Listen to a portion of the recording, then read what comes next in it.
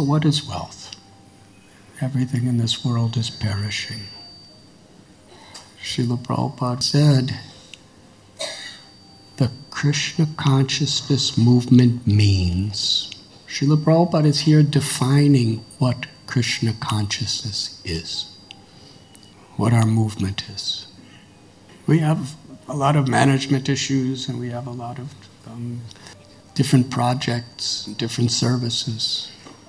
But the foundation is what the Krishna consciousness movement is. Are you all eagerly awaiting Srila Prabhupada's definition? Because according to how eager we are is how it will affect us. Srila Prabhupada said, the Krishna consciousness movement means feeling for the sufferings of humanity.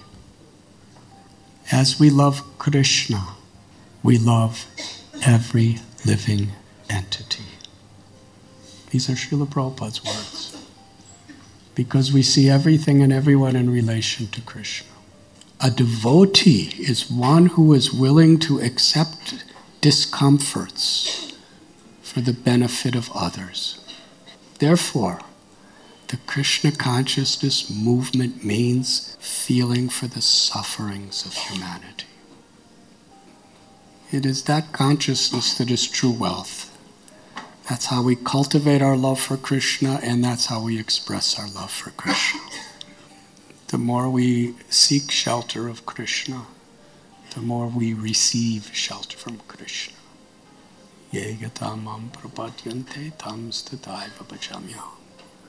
Krishna tells, as you seek shelter, I give shelter. As you surrender, I reveal myself. And to the degree that we seek shelter, we receive shelter, and then we could actually, on Krishna's behalf, give shelter. So the Avanti Brahma gained everything when he became detached.